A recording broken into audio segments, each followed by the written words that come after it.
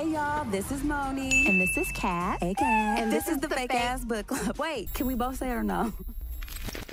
All right, guys, welcome back to the Fake Ass Book Club. It's your friend Moni. And I'm Kat. Hey, Kat. Hey, Moni. You're looking summertime fine. You are looking summertime fun. I think I described you as an Aztec princess warrior. Sure, without the muscles. You have muscles. Well, I was about to say you I have strength. I wouldn't exactly that's say I have where the muscles, strength though. comes from. Sure. Don't fight it. You're strong. All right, that's fine. Welcome back, guys. So, we're back for another week of shenanigans and talking about books. And we do have an actual book this week, you guys. Okay. So this is exciting. We're going to be diving into the world of Sirens and Muses by Antonia Angress. So I'm excited about this. I'm super excited. Yeah. From whence did this book come? Because I know you said it was a recommendation. I don't remember whom. Yes, this is from Alexa on the go. I saw her reading this and she was like, oh, it's so good. I was like, well, let's do it. Like usually I feel like a lot of times the books I pulled are kind of old. So it's nice to have something that's like currently written. I mean, yeah. Yeah, so that's where this book came from. This book suggestion came from. Excellent. I love it. So you guys, a little bit about this book. It says, this is a coming-of-age novel that follows the lives of four main characters on a journey of love, lust, desire, rivalry, ambition, and betrayal. Bum, bum, bum. Okay. So that's a good one. And just, you know, we want to, if you're new here, most of our episodes need a little bit of a trigger warning because we cuss for one. We spoil most everything we talk about. And this particular book did have some sexual content in it and self-harm. So if that's something that, you know, you're sensitive to, keep that in mind. So yeah, but I'm excited to get into it, friend. This is going to be good. Whoop, whoop.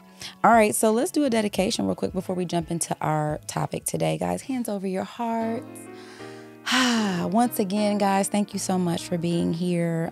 As always, we want to give a special shout out to our patrons. You're the best. All of our supporters. Also, you guys, I know that I've been saying this and I'm not going to stop saying it because we really want you to join us. We have our very first live show at the Indiana Black Expo, July the 16th, from 3 to 4 at the Indiana State Convention Center.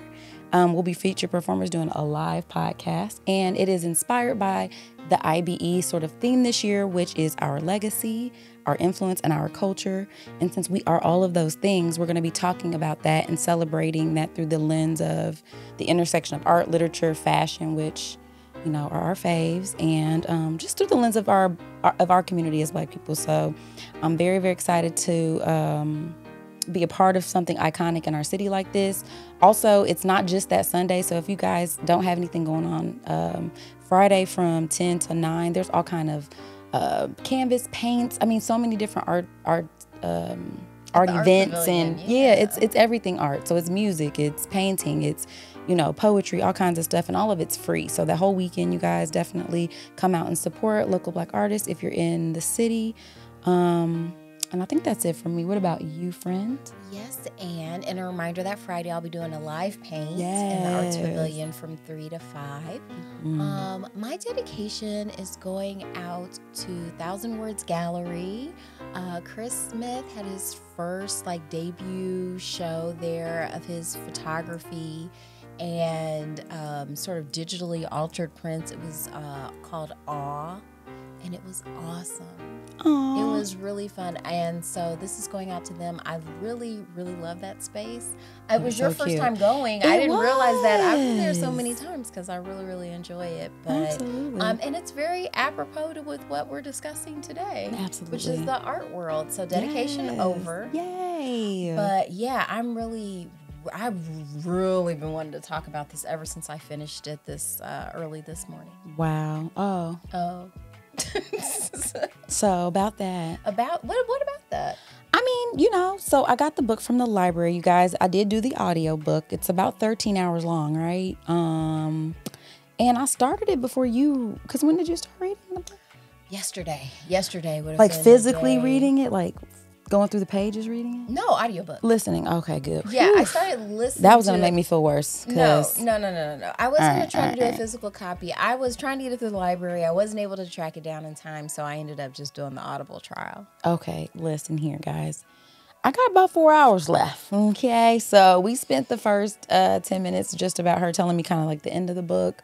If you want to hear that, go to Patreon. It's on Patreon, sure. And yeah, I mean, I was enjoying the book, but I had a leisurely weekend friend, which I'm not accustomed to. And I was we should have dedicated to this weekend we just had. We will never be this excited about doing nothing. It was so nice. Glorious. It was so nice. Like I did nothing this weekend other than Friday. So we were out. We popped out. We did all the things Friday. And then the rest of the time I was like, yeah, no, I'm getting back in. None of the things. None of the things. So I tried listening. I kept falling asleep. Just because I just insisted on being in the bed. I was like, I can't remember the last time that I just like laid around all day by myself. It was really, you're right, dedication back on. I would like to dedicate this episode to all of the rest that I got this weekend because I haven't been with myself like that in a really long time. So it felt good. Dedication over.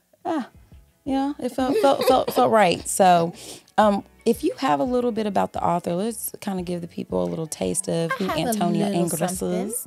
A little something. Okay. Antonia Angress was born in Los Angeles and raised in San Jose, Costa Rica. She's a graduate of Brown University and the University of Minnesota MFA program, where she was a Winfred Fiction Fellow and a College of Liberal Arts Fellow. Sirens and Muses is her first novel. Okay, and it was released July 12th of 2022. So yeah, this is a very recent. Like for us, we're usually getting down in the archives. I was supposed to say the last book we did that was 2006 or 5. Yeah. So, but I mean, this takes place in that time though. It does because it doesn't take place. Is it 2011? Somewhere in there. Because there was enough tech stuff where I was like, this is a little different. Hard. Yeah. Well, I feel like it happened during the time of Occupy Wall Street. I don't know if you guys are familiar with that movement, but it was basically like, kind of, everybody was like, okay, yeah, everybody the finance people, all the one percenters, if you will, it was sort of like, yeah, we should be able to pay for our college. Like, we should have access. So it started a lot of the conversations around universal basic income, which is something you talk about a lot. I do. Universal healthcare, stuff like that. So when we talk about those things, a lot of those are mainstream now, I think, because of that movement, if I think that's fair to say. So yeah, so it was kind of a blast from the past because I recall all of those things. It was a main theme, so it was like a big backdrop for the story.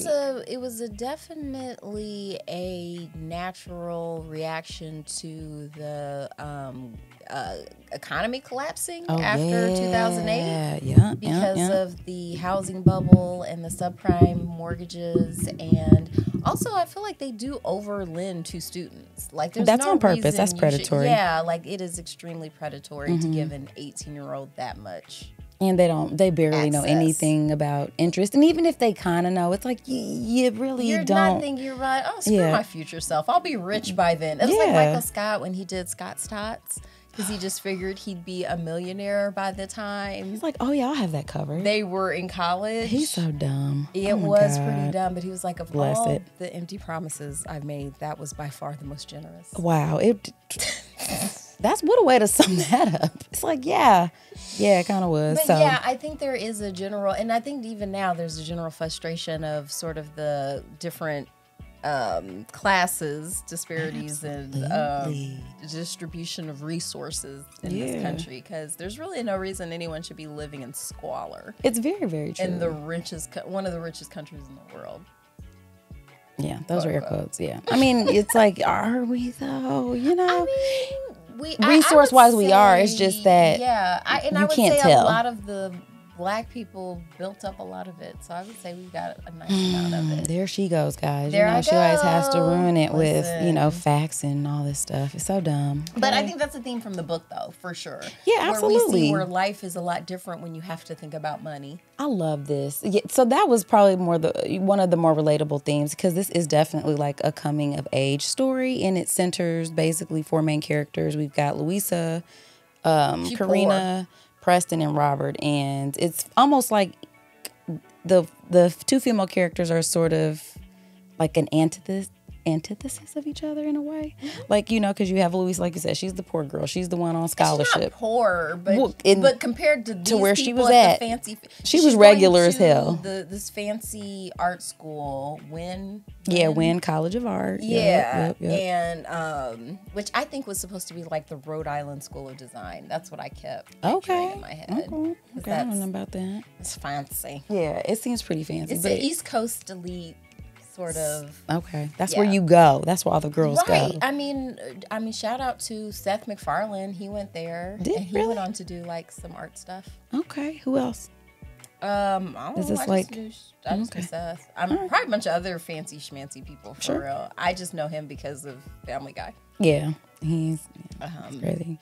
But yeah, so it just showed a lot of the contrast, and I do think that theme of sort of, the idealistic way you go into college thinking how you're going to build your life, and you have all these plans and stuff, and then like how reality is a whole ass wrecking ball, and it just like knocks your front teeth out and your mouth is bleeding, and you're like, wait a minute, in front of everybody, and you're like, just standing there trying to like figure out what the hell happened, and then everyone's just like, it's like, that's how it is here. You know what I mean? Like, sorry about your life. It's one of my daughter's favorite things to say to each other. It's like, welcome to the real world, jackfruit. Listen, like, where did that come from? It was actually jackass, but I don't let her cuss. What? It was, what's his name? Andy Sandberg, who used to do those little skits for SNL. He had a thing called Threw It on the Ground. And why does that sound deeply familiar? Yeah, and he saw like this little boy. He's like some poser having a birthday, and it was like some 8-year-old boy. And he took his birthday cake and threw it on the ground and told him, welcome to the real world, jackass. So mean. Andy. It's so fun to watch. It's Andy one is of so me and stupid. Eden's favorite things. Oh my gosh. She loves watching like him flip out. Like, it's so Andy funny. Sandberg. Yeah. He's pretty funny. One of our faves loves him too. He's Shout out to you. delightful. Andy is hilarious. Oh my gosh. It's like third dedication day. Andy Sandberg. Boom, there he is. No, we were talking about characters though. So we Lisa, so she's someone I think I related to most economically. Sure. Because you're in that mid-ground because she couldn't get grants. Because her parents worked. Yeah, because there was another guy, Alejandro, I think she was. Yeah, one of her friends. Who was like, she was like, no, they don't have it. Yeah, so it's sometimes frustrating when you work super hard where it's like, damn, I kind of wish I can't even get any of the perks of socialism because I'm working. Do you understand that was something that smacked me right in my face as a young, like a 19, 20-year-old person, just like, okay, I got my first apartment, and it was like, so, okay, I'm gonna go back to school, and it's like, oh, but your parents work. They both have jobs, and they make X amount of dollars, so you don't qualify. And I'm like, well, okay. There was nothing. Maybe I qualify for enough, like maybe public assistance to get like a loaf of bread or something. Ah, nice. It was insulting. It was like the idea around it is, to me, the reason I think everyone should have access to all the public services. It's sort of like barrier to like, of eligibility and all this other stuff. If you're asking for it, you need it. Because that's the thing, like when it would almost be like if you had to qualify to use the library. You know what I mean? I don't know. This is a how social ignorant service. are you? Yeah. How much do you want to learn? It's like, no, you just go and I live here, you sign up, you get it, we all benefit.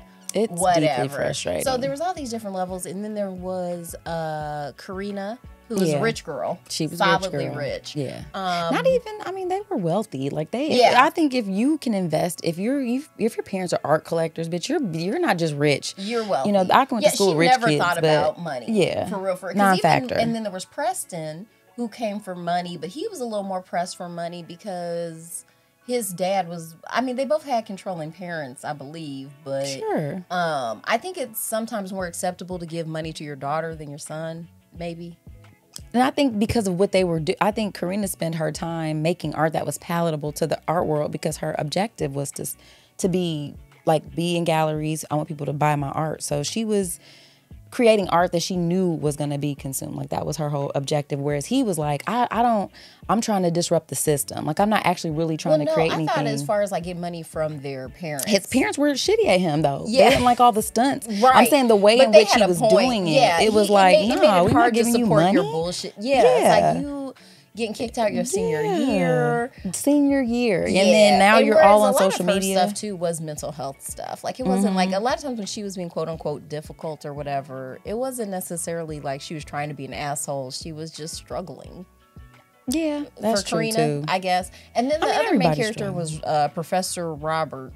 Yeah, man, Robert, he was out here. And he's the other one too, where it's like he's not poor, he's not rich. No. You know, he's not famous, he's not unknown. He's like in this weird purgatory of the art world. Yes. Where he's known but not necessarily venerated. And then he also has a secret. He does. And I feel like this is probably a good time to just do the overall story because we're kind of giving you background on the characters only because in the context of what we were saying about just how social economics, you know, affect your school experience and the amount of access you have. And the backdrop is this super rich, unattainable, you know, school. I mean, this education is not something that everybody has access to. And you're in a bubble. Like when you're there, you're in a bubble. And, you know, people are faced with the whole point of being in art school, I would imagine, is to create. Yeah. And you need money for that because the supplies are not free. Like all of the stuff you need to create. Listen, all of this right here, all this costs. I mean, even for us to sit here and podcast, it's like no one's giving us money to do this. When you want to create, you have to come up with the resources. You gotta want it. You really do have to want it. And so, and it doesn't love you back. You can love it all you want to. It does not. Love it doesn't. You might only get like 4 views on your YouTube channel, unless you share it with your friends. Yeah, we got more than 4, but yeah, we can do a. But do the beat by beat. I don't know if this helps, but I'll leave it up. So I feel like it starts. We're in class with Louisa, Karina. Is Preston in there too? Probably. And was it Robert's? Yeah, he was. Yeah, okay. And then it wasn't Robert's class. It was it was a female teacher. We meet them at different times. Yeah. I think Preston and Robert were in the same class because Robert was Preston's teacher. Okay. Yeah, Robert. Yeah, he's a teacher at Wynn. Is it Wynn? At Wynn College. Wynn. Yeah. It started with a W. That always throws me off. I hate silent letters. It's like, stop doing that. We need t-shirts. But it starts out at a critique, which I enjoyed because that was always my favorite part. I went to art school, so that was always one of my favorite days is like, critique I can't day. Wait to and it's like and because you get to talk, like you don't have to just sit there quietly, like you get to engage and not just be lectured at. So to me that was always fun, but it also kind of sucks because you just have to stand there while people pick your work apart. It's like don't get it, hate it. But everybody has to go through it, so to me it's fair. Okay. But we're there and everyone's talking about Louisa's she was a provincial bird painting, very regional art. Because that's the other thing too is when you go to school with rich kids and they're using all these, you know what I mean? Like it's very, and it's like y'all get up. It's so self-important. It's like okay, y'all. It was deeply relatable. I'll put it that way. I was immediately pulled into it. Then we get the ball rolling because Louisa and Karina are roommates. They are. And at first, Louisa kind of sees Karina as like cold, standoffish, and she's kind of wondering like, why do you have me as a roommate? Because you're obviously rich. But turns out Karina kind of made a mistake a lot of freshman girls does, and she kind of like fucked her way through the whole freshman class and made a lot of enemies. Whoops. Whoopsie. But I mean, Karina, she does seem to have this, I guess, like this sort of rich girl, like I don't really gotta worry about stuff, like everything's ultimately gonna be kind of okay. And you feel seen, like you're the sort of like she's attractive, or they're explaining her like people are attracted to her. She's an attractive girl, And she just, it's like, okay. I think it validates her in a way, you know, because they even described her having this sexual experience where she was like, I like picturing myself as that person, like enjoying me, because I don't see myself like that. Right. So when I have these experiences with men or women, whoever, like it feels like I get to feel desired, whereas maybe she doesn't usually feel like that. So when you're trying to find yourself, you know, a lot of that, listen, I'm a therapizer. Real. Yeah, so just and that validation. Especially when it comes to art, like you never feel, it's just, there's constant insecurity. So I can see how you get there. So basically that's Karina's thing. And then with Louisa, she's just having trouble fitting in because she's like, I'm not from this world. And then Preston, he's, bless his heart, he's just, he's trying not to be a dude bro, but he is. And so Karina and him start dating, but then Karina and Louisa start hooking up after Karina poses nude for her. Because Louisa's trying to get like first in show for their school's art fair thing, because the prize money will help her stay in school. So for Preston, for his final project thing, he hacks the email system and tells everybody they're going to get free tuition if your family makes under $100,000. And that gets everybody out, because his big thing is like, yeah, he's one of the Occupy Wall Street people. So he's like, yeah, let's stick it to these pigs. But it's like, okay, your little stunt just caused people to not apply for student aid. So a lot of people had to drop out, Louisa being one of them. So then later on, Louisa and because Karina and Preston, they end up dropping out. Well, Preston gets kicked out of school. Karina drops out. Louisa, she leaves because she doesn't have enough money. So they all end up in New York trying to just launch their art careers. And Karina and Preston got signed by Axiom, which is like a big art firm. And then their agent is kind of slimy Brian. He's kind of playing them against each other, I think. Yeah. And it was weird, not weird, but I was like, oh, okay, because the art guy was also the person who launched Robert's career. Robert was the college professor there who, you know, basically he spent his whole art career just doing, you know, I don't want to call them residencies, but that's how I pictured it. Like you jump around from basically college to college and teach art, because it's like, I don't want to say your art's not compelling enough for you to just make your living doing that. And yeah, it was like all of this hype. So if you think about it, like I felt like it was a parallel to the Wall Street thing, like right before the collapse. You know, you're selling people these mortgages they can't afford, and you're bumping up the prices, That kind of happened with his art. It's like you have this overinflated. Yeah, you overinflate these prices of this art, and it's like all frenzied, and then people buy it up, and you make a name for yourself. But then after the bubble pops, it's like, bitch, nobody's checking for you, because now it's on to the next. Yeah. So a whole 10 years passed. He hasn't really created anything new, and he's still trying to stay relevant and kind of connect to like what made him start doing this art. And he ended up being the scapegoat for Preston's stunt, because he was his faculty advisor. Yeah, and he was going for him too. Yeah, because he forged Robert's signature for his final project. But I think the school was just like, this was a huge mess up, and we got to roll somebody's head, so it's gonna be yours. You're gonna be the one. So he ends up getting a nannying gig, and Robert ends up getting he ends up being a nanny, like an art nanny in What New a York. fucking made up job. Can we stop there real quick? Because I was like, what kind of bullshit ass job is this? This is how privileged and like sort of, this is not like where I had a problem, but it's like, I feel like if you're reading this book, and you're a regular yeah, like as the Louisa, if you will, it's like, yo, so this man, now mind you, the place that he lives is already paid for. How is this? Because he was like, I have somewhere to live. I forget, like for some reason, the way his life was set up, he has like this place in New York, but he doesn't really have a job to keep it up. Okay. So he's looking for this job, and one of his friends is like, well, you know, there's people who watch kids sometimes, and they want somebody like these, you know, they take these tests to assess their artistic abilities, and, you know. He scored a 98. Yeah, and it's like, you're 98% give me a fucking creative. break. Like, I just feel like, that's a lot of bullshit ass pressure to put on kids to be this one thing when they're 12 or 13 years old. Because if you don't live up to that, now I'm a failure, like I'm scared. But I'm saying all that, I was just like, man, this is the most unrelatable shit ever, because it's a lot of ivory tower stuff. It's like very much so. It's rich people problems. I'm like, this is why I probably kept falling asleep listening to audiobook. I was like, I will say the pacing definitely got better as the story went on. Yes, agreed. The first half of the story I could have really done without. I had a really hard time like caring about the characters until they went to New York. And maybe it was just because it made it better. Because real life shit was happening, maybe. Yeah. It was like, bitch, you about to get evicted. What you gonna do? Like. So Louisa gets a job working for this Japanese artist who kind of outsources the painting and like sculpting work to other artists while babysitting for somebody. Like I think her advisor or something. No, I switched people.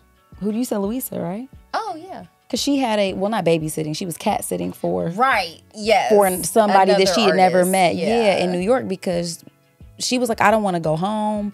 I don't think I'm going to be able to pay for school, but you go to New York, right? Like you want to be an artist. That's what you because heaven forbid you create art in Louisiana because it doesn't count when you're there. Well, then it's regional art. It's regional. It was like, yeah. And it's like all art is regional art. So let's just boom. Chill. I'm just saying so. Yeah, but it doesn't count unless it's on the coast. So because it's like, yeah, LA is a region, New York is a region. They're all regions.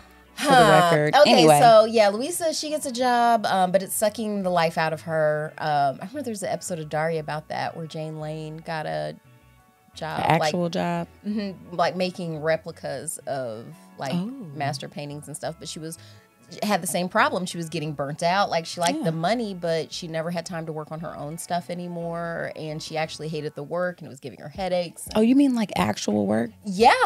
But I think as an artist, it's super sad. Like you're executing someone else's vision and never get to work on yours. Honestly, I feel like we all experience it on levels. I can't speak to it, necessarily from being like, okay, I'm trying to make now kind of, but yeah, like I think people feel like, I think that's the relatable part, because more than likely nobody started off being like, you know who I want to do? I want to be like the Wonder Bread man. Like I want to jump in one of those white trucks and show up at gas stations super early and unload pastries. Oh, I was like, who's the Wonder Bread I don't know. He's out there somewhere. Oh, he knows who he about is. The truck delivery. This is just one random like description of one job that like nobody wishes for, but you have to do it for the money. But it's soul crushing. But it also pays your bills. But you also don't ever really get to, what's the thing you wanted to do when you were 12? You weren't assessed as an artistic genius. I know that, but I'm sure it wasn't that. You know what I mean? So it's just like we're all, as adults, trying to sort of, trading in like our hopes and dreams for a fucking paycheck. So and it sucks. After she reconnects with Karina starts posing for her again, and she reignites her love of painting. Oh, they made love. And they, a lot. How about, so you got to that part? Not the second round of love making, the first round. But the first one where it was the musty love on a futon? Ew. You didn't see that part? Maybe. This was after they reconnected in New York. No, reconnected. I didn't get any of the reconnecting. Girl, Karina, she's just been sleeping in the studio she's been renting out. So she ain't took a shower now. No, she's just been taking bird bath. So even Louisa was like, oh yeah, you are a little right, but that didn't stop nothing. So yeah, they got busy. Ew, that would have stopped everything. I am distracted. Okay, steady going to Pound Town, and Karina, she just seems to. She's just breaking hearts all over the city because like she started hooking up with like one of the artists. She just seems bored. It's like these people are really interchangeable to her. She's not really making a connection, and she's just interacting with these people for what they can give her now. She just wants to feel something. If people watch Succession, it's very much like any of these like uber rich people. I think it does do something to your mind a little bit. I mean, how could it not? Yeah. Like, I think any kind of extremes, if extreme wealth or poverty, you're going to be extreme. Yeah, absolutely. But anyway. Musty sex on the futon. Yeah. So they get back together or whatever. Because back in art school, they got into it.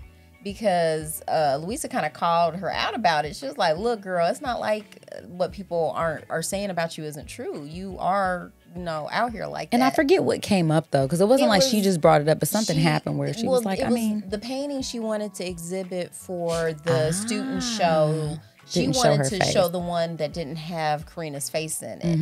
And she was like, well, do you not want people to know that I've been posing for you? And she was like, kind of. Yeah, but I thought we both didn't want it. It's not like any one of us is broadcasting it. Yeah, like he doesn't know we've been hooking up. Like, don't pull that shit. You're not like exactly proud of our relationship. So they got into it, and since they were roommates, they left without saying goodbye. Yeah, because she went to her boyfriend's house every day after that for like a whole week and didn't see her, and then was like, I guess. And Lisa was like, I'm just gonna go to New York. Yeah. So now that they reconnected in New York, she's painting again, finding her love of painting, all that good stuff. She ends up breaking up with Preston because he's messing up. And asking her for money. That's always so not sexy. So can I borrow like $3,000? Yeah, I need a new computer, babe. I need a MacBook Pro. Like she's steady working. Every time she comes home, he's just on the computer. But at the same time, though, she was definitely not like investing anything in him. No, she was. She was just avoiding him. And basically, like... She just basically didn't know how to get out of that relationship. Yeah, she caught him on a day. Oh, because I think when she was going to, like, break things off, he told her about his mom killing herself. That's exactly. He caught her on a day where she might have said it, but then he was, like, having a breakdown. Like, my mom did kill herself. And he had been there when she was going through, like, a depressive spell. Mm-hmm. Like, it wasn't like Preston was all bad. Nobody is. Mm-hmm. But, yeah, it was, like, a whole thing. So, Oh, but wait a minute, because the professor actually used to date Karina's mom too. That was an interesting little fun fact. How they're, her mom Fiona. Robert. Oh yeah, because Karina's parents are getting divorced. Yes. Oh, because she steals one of their artworks that used to always hang in her room. I actually like that move. Because her dad was a dick, and so he was making them sell all the artwork and just split the proceeds because they couldn't agree on who took what. And she was like, "Fuck that noise. This reminds me of my childhood. Y'all destroyed enough of it. I feel entitled to this." Because he even like hired a private event. Like he was really trying to get that. Her father was really trying to get it back for her, but she ended up hanging on to it, and eventually she was planning on giving it back to her mom. Okay. Yeah, that's what ended up happening towards the end or whatever. Cute. But I was wondering. Yeah, that was a fun nice little sign rainbow. Oh, because she ends up giving Robert her mom's number too at the end. Oh, really? Yeah, okay. Karina. Okay. And stuff. So basically, after Karina and Preston break up, they still had to do an art show together that their grimy art agent put together. And Brian, who also sexually assaulted her. Like, he didn't I guess no one considers it a full sexual assault unless there's penetration, but he did enough to where she threw up during the process of it, and that was able to stop it. But he was like, he was so aggressive, he didn't know that she was trying to push him off. He just thought she was getting super turned on. So, which is why consent is important. Delusional. It's like, sir. Well, that's why I think a lot of times people push back on the concept of consent, because then you can't just go for it. But yeah, you'd have to have a conversation and be like, and there's sexy ways to do it, and be like, you are mesmerizing right now. Can I insert whatever you feel like doing right now? Or you could just learn how to read people too. Yeah, a business meeting isn't the great time. Yeah. They were at a business meeting. That's always the wrong time. So yeah, but anyway, it was 3 weeks away from the show, and she's like, I don't want, and I don't blame her for this. She was just like, I'm gonna ignore that happened and just keep going so that we can have the art show or whatever. So Preston gets mad because nobody likes his stuff, and he gets into a fight with Karina, and it makes it into the papers. Ooh, scandal. But it was a mess, but mess helps to sell art. God, we should just start fighting right now. We should. Snatch my ponytail off, like, rip your braids out. This is another thing about You're Moni, raggedy the bitch. Real truth. And then she goes and splashes that in my face. Yes. Wouldn't y'all like that? See, that was wrong. That y'all want to see that. Now that's messed up. I mean, I blame the internet. I know. No, and so what ended up happening? Okay, so after that, they got into a fight, mess on the in the newspapers and whatnot. He did something crazy. Okay, and then because there was the art show that happened, but then later on there's an art fair that Karina is a part of. Okay, and that her agency put together, whatever. And Robert's there. Preston, he coordinates this big stunt. Louise is there too. And so Preston, his big idea is like he's been writing on his blog about this is so messed up. There's going to be all these rich people there, and there's going to be paintings that cost more than what a lot of people make in a year, and we're going to disrupt, blah, blah, blah. Yeah. So his big plan is him and a bunch of people release cockroaches at this event.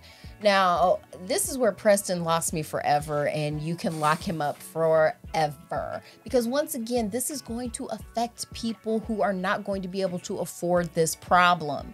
So you're rude is what it is. He just doesn't like, you need to learn about the stuff you want to fight ultimately, because right now you're like a kid in a video game. Like these are anyway. So while this is pretty much where the movie wraps up, or not movie. It was a movie in your mind. A movie though. I can see this being a movie. It was sad though, because at the event, Louisa gets a call from her mom and finds out her granddaddy died. Yeah, he had like dementia. And she has to go back to Louisiana, and Karina pays for her to go. Oh, nice. Which was very decent, and what you should do if you're rich and you're boning someone. I think this is nice.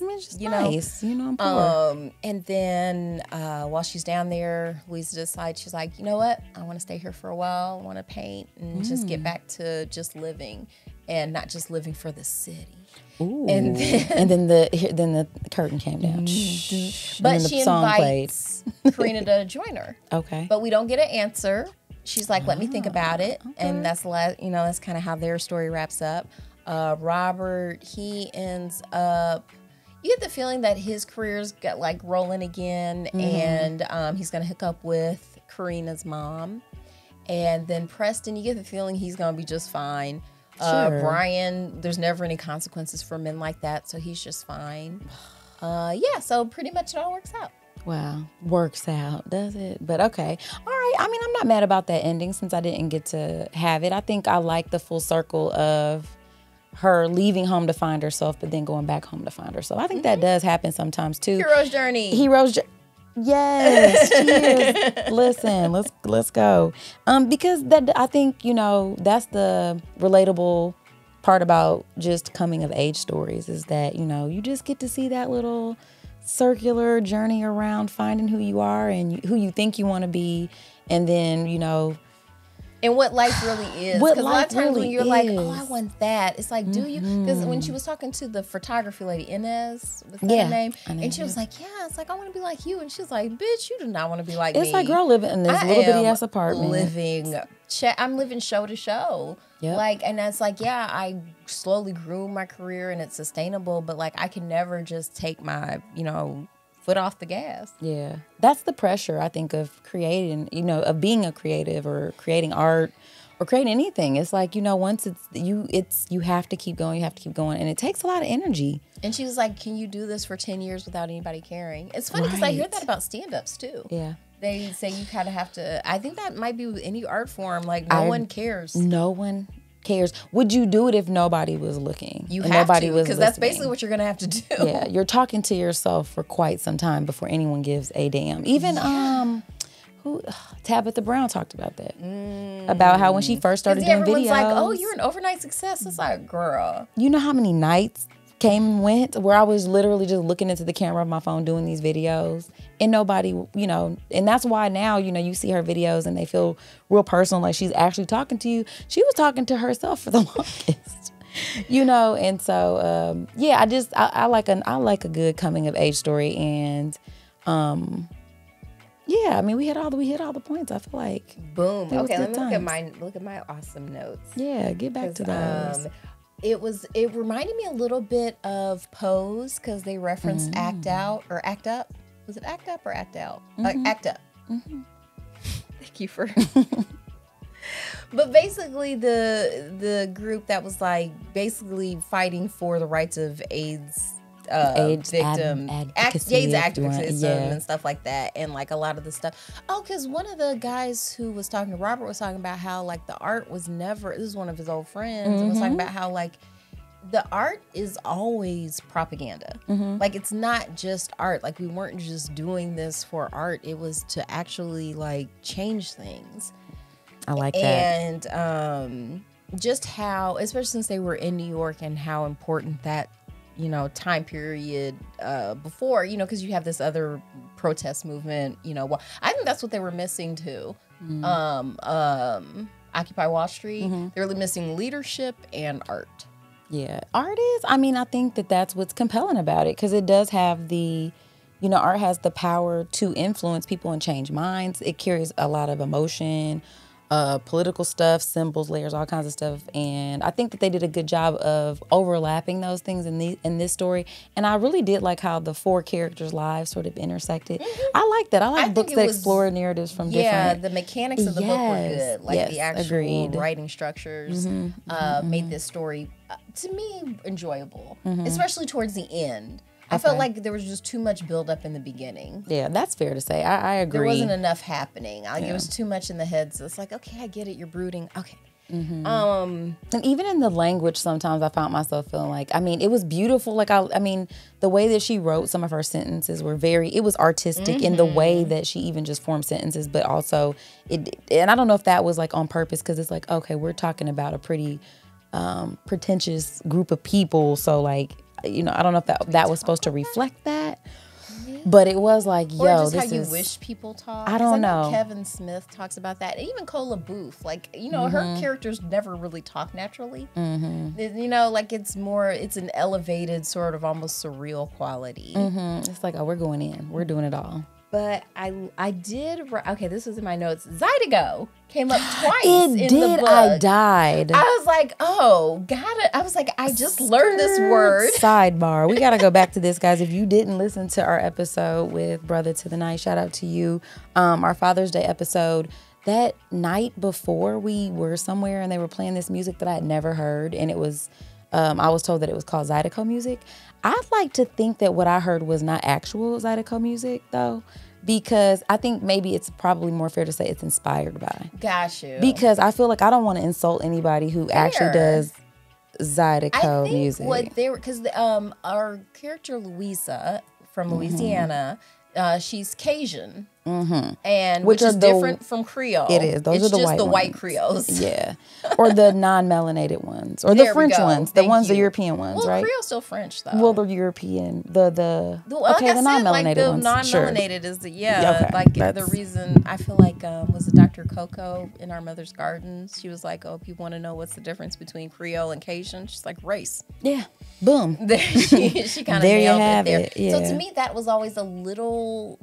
to me, it caused a little discomfort for me just because I know the back, you know what I mean? Like the only reason, like, I know you're proud of your Cajun heritage, but it really only exists as a category because you want it to be distinct from Creole. From Creole people, yeah, for sure. So the Zydeco music, a little blurb, it's a music genre that evolved in Southwest Louisiana by French Creole speakers with blends of blues, rhythm and blues, music indigenous to the Louisiana Creoles and Native American people of Louisiana.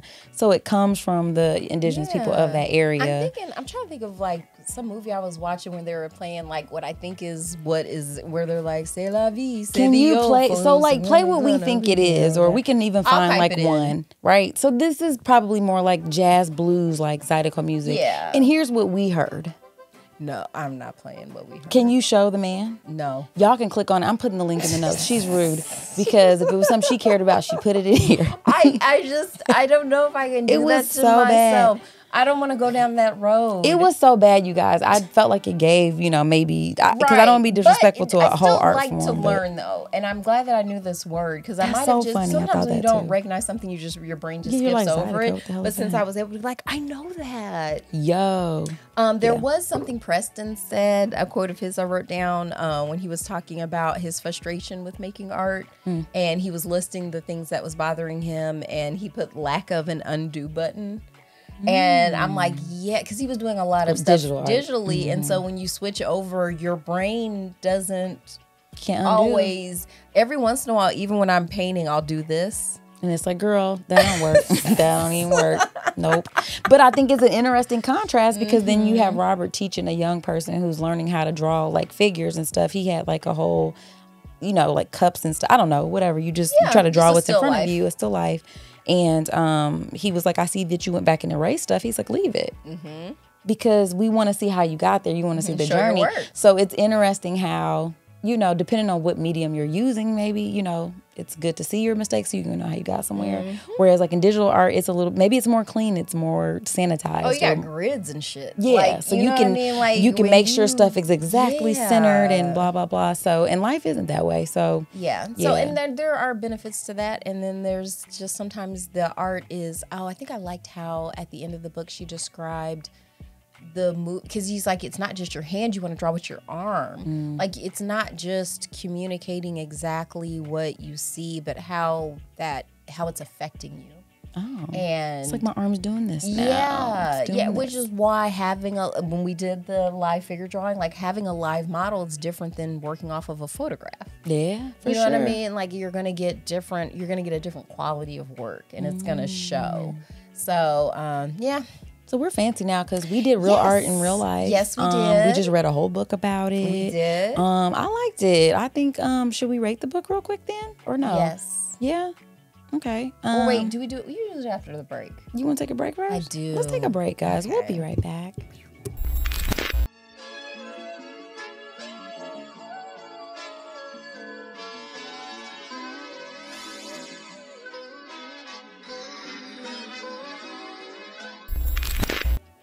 Okay. All right, guys, welcome back from the break. Yeah. I like the. You know what? We didn't have to deal with racism in this book. Not directly. Not directly. They reference it, but none of the characters were really like in an uphill battle with racism. No, they weren't. They were We didn't really unbothered. have to watch that. I mean, there was Alejandro. I'm sure he probably had to deal with some, but Inez probably did too. She Yeah. was tawny. yeah. Oh, she was described as Tanya, right? It was their problem though, not ours. I think I want to rate this maybe 4 paintbrushes out of 5. Okay. You know what? I'm gonna go with 4 as well. I don't actually think you're allowed to rate it. Oh, Yeah. you couldn't wait to Moni's say that. been disqualified. Actually, it just came to me, but I'm sorry. We're gonna have to disqualify your rating because You're you smiling a little. did That it. little turn of the No, corner I'm in your sad. mouth right now is a little too and like you're enjoying this a little I too hate much. that I have to do this. It's like, you know what? I take no Sprinkle water on my pleasure face. in this. Telling but you. yeah, you still got 4. Do you think you're gonna finish it? No. If I'm being honest, I'm not gonna go back, rating guys. right there. I'm not gonna go back. I mean, you told me what happened. I mean, this is what book clubs are about. We're doing this for other people. You did it for me this week. You don't have to Boom. read the book either if you don't want to. Boom. Feel empowered. You know, that's what we pretty just much told happened. you. The cover was awesome. Yeah, it was cool. Very good cover art. Was it awesome? I liked it. Okay. No, I mean, because I'm not an artiste. I'm I a don't little know. drunk. I don't know. Everything is awesome. It was sure. I mean, it was giving, what you picture when you think about European art. Like I pictured somebody sprawled across, the ceiling Like a of little that loungy place. art, oil painting or whatever. But one of the characters, Robert, he because I'd never disclosed his secret, like because Robert had a secret. Ooh, Because Robert his had a famous secret. painting that was like hanging at the Whitney and Secret. stuff like that, and kind of put him on the map when he was younger, was of a friend who had died from AIDS. So he had done a painting of him in his last days, and it was really powerful and compelling. But after he died, the subject's mother was like, please don't display this. Like, I don't think he would want people to see him in this stage in his life. And she was just, but he did it anyway. And later on, when he's older, he was like, you know what? I kind of stole that.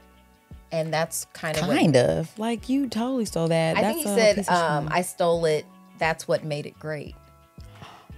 What? And I kind of get, What you mean?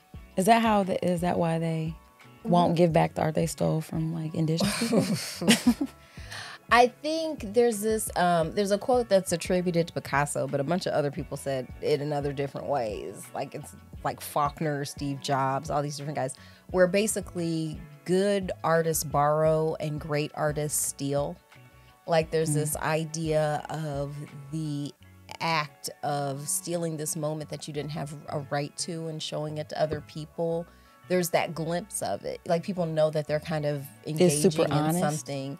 Oh, people want to feel. It's kind Yeah, of the same reason why you want Yeah, me you to wanna like. trespass. They want to see us fight a little bit. Right. It's like it's not enough that it's.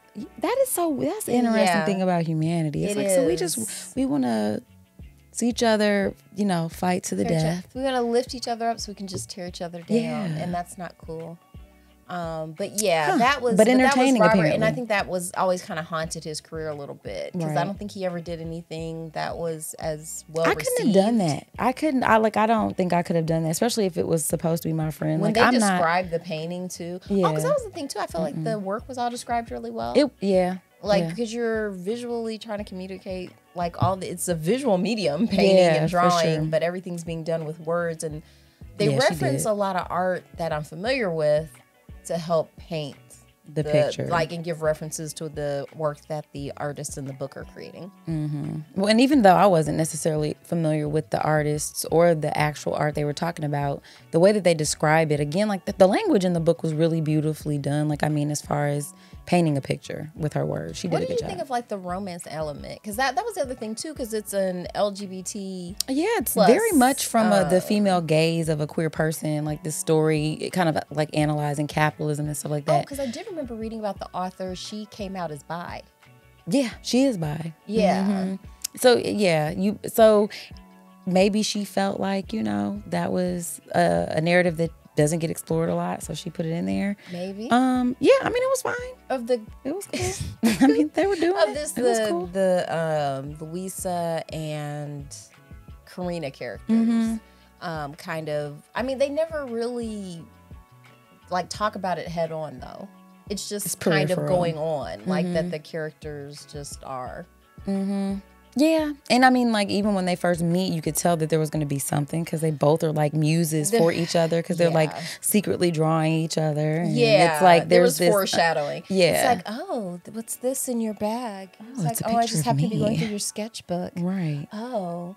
Yeah. Yeah. So it was, I mean, it was fun. It was giving college romance. It was giving how you feel when you first have a crush on somebody. I guess that's why it wasn't necessarily romance. It just came across as like, I think they doing it. These are college kids hunching on each other. Yeah. Congratulations, Which guys. I think is why for that part I was like, I don't need all this. Yeah. Like to me that was the least compelling part of the book. But it wasn't like, for me, I don't know, and I don't know how the second half of the sex stories went down, if they were super graphic, but I didn't feel like she made it more graphic. Was it? When they reconnected, there was mention of nipples.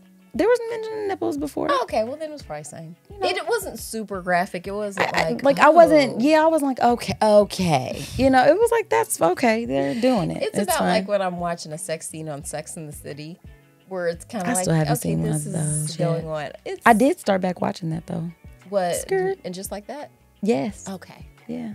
Big dive. Oh, because that's the other thing. I forgot to put that in my notes, but I did want to touch in on this. It did remind me of Candace Bushnell a little bit, the woman who wrote Sex and the City. Thank you, because she did. This was a lot of her subject matter, which is talking about the lives of really rich New Yorkers. Oh yeah, definitely. Okay, yeah, I can see that. They were on their way. They were trying to all get there.